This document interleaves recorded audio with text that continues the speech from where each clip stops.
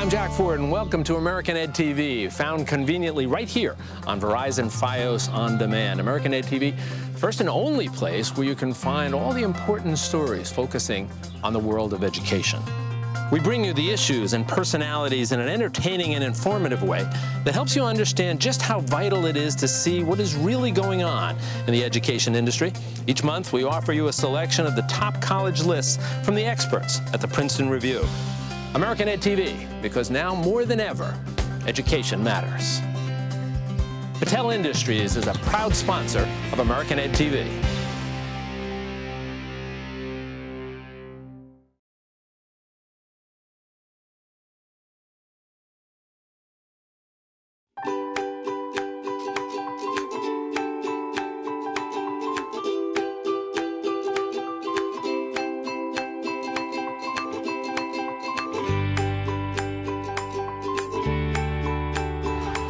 With the average cost of a college education in the United States soaring, the attraction of quality public colleges with their lower price tags has never been greater. Rob Franek from the Princeton Review talks about the top 5 values in public colleges where you can get the biggest bang for your buck. Number 5 on your list, University of Wisconsin at Madison. Yeah. A storied college for a lot of reasons. Why does it make your list here? Students at Madison, Wisconsin-Madison, are so clear of their superlative academic experience. They also talk about their college town. It is nirvana. Low tuition and high aid dollars for those students. Excellent career services, whether a student is going on to graduate or professional school right away after school, or they're moving on for a first-time career. That alumni network and the superlative career services at Madison, really breathtaking. Number 4 on the list is one of the schools in the SUNY system, State University of New York, Binghamton. Why? Now, Binghamton is such a powerhouse school academically. I mean, it is one of really the 2 flagships for the SUNY system, and deservedly so. Great academic experience for a student from a career services perspective, accepting great alumni network from the Binghamton community. But again, a very reasonable sticker price for those students. And then in addition to the sticker price, a great deal of financial aid dollars that are offsetting. The number 3 school here, the New College of Florida. Some people might not even know that it exists, yet it's got a fascinating story. It was founded as the Honors College of the Florida State System. It was previously associated with the University of South Florida. It's only 800 students, so it really looks very much like a small private school. It's on the old Ringling Estate, right on the coast of Florida. It's a gorgeous campus, but again, it is such a value for students in the classroom for interaction and great conversation with faculty, mentoring with those faculty members, great internships for students outside the classroom. It's an unapologetically pretty liberal student base as well. You know, great kids, but $14,000 sticker price, average aid package, average grant aid, over $10,000. Number 2 ranked in your public schools, University of Virginia. University of Virginia has been a usual suspect on our best value colleges ranking list. Number 2 spot this year. Big school again, 14,000 students. Students have been so clear with us at the Princeton Review. I mean, we do a great deal of student surveying of saying what a value their academic experiences is. They're talking about their relationships with professors, how much they value those relationships. And this is for a still over 10,000 students on a public school basis. They talk about UVA like it's a private school.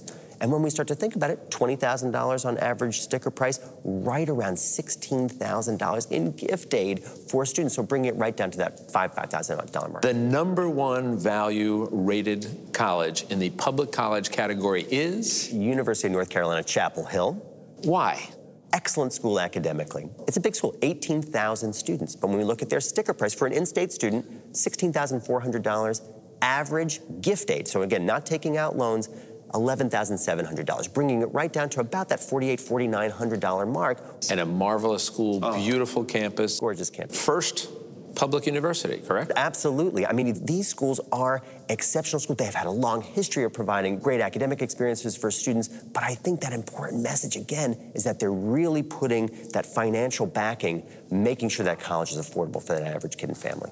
Are there some other schools out there, some very, very good schools, but but not as difficult to get in. On the public side of the fence, we're here today. Beautiful Brooklyn colleges, who's part of the City University of New York system, the CUNY system. Brooklyn College, excellent example. Nearly 12,000 students at this little oasis in the middle of... This is a gorgeous campus. It totally is. And the quality of faculty at Brooklyn College is bar none. But let's look at the sticker price, $4,800 for the average student. It looks like it's a misprint. $4,800. $4,800, but the average gift aid, the average grant aid is right around that $3,800, $3,900 mark. So we know that students and families, not only is it a mild sticker price, but they're still receiving financial aid to help offset the cost for students and families based on that family's need.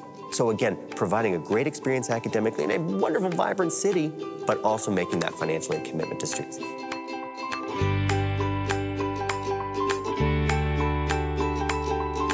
The Princeton Review and American Ed TV, the college experts. You're watching American Ed TV on Verizon Fios On Demand.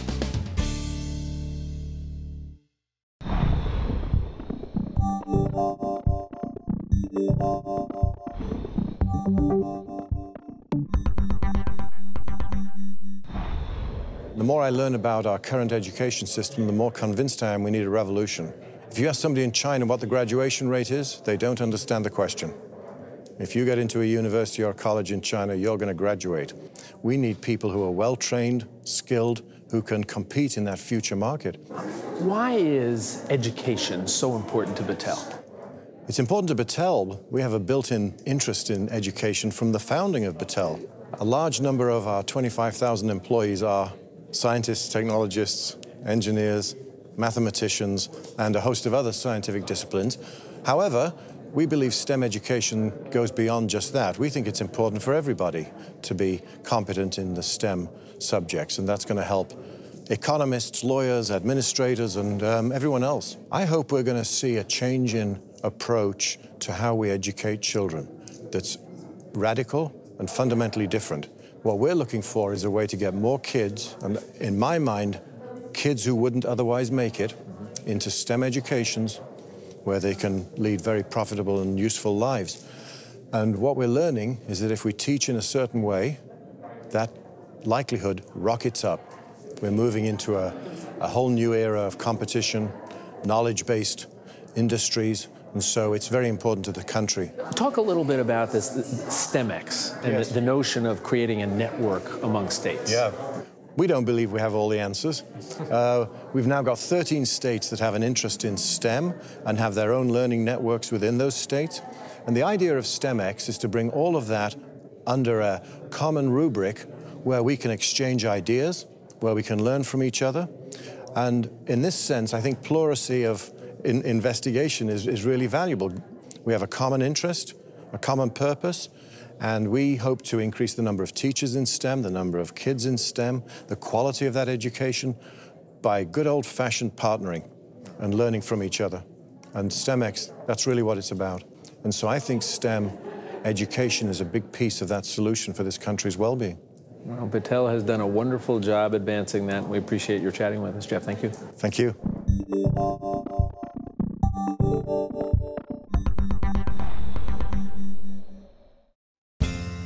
Thank you for watching American Ed TV on Verizon Fios On Demand. To learn more, go to AmericanEdTV.com.